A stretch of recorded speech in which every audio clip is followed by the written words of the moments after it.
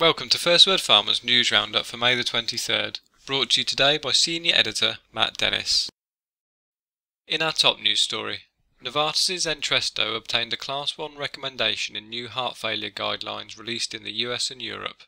Bernstein analyst Tim Anderson noted that the guidelines read favourably. In fact, they are about as favourable as we could have hoped for.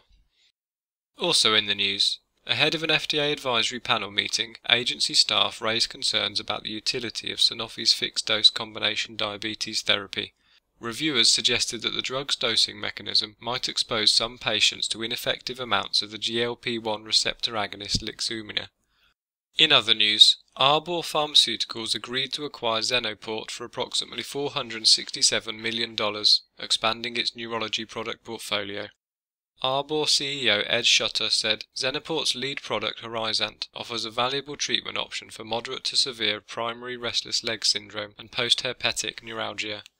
In addition, senior staff are reportedly leaving the China Food and Drug Administration for more lucrative positions in pharmaceutical companies, resulting in shortages at the regulator.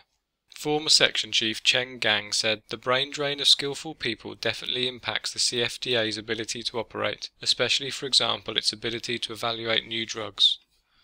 And finally, Colombia's health minister has threatened to issue a compulsory license for Novartis' Gleevec unless the drug maker accepts a price cut.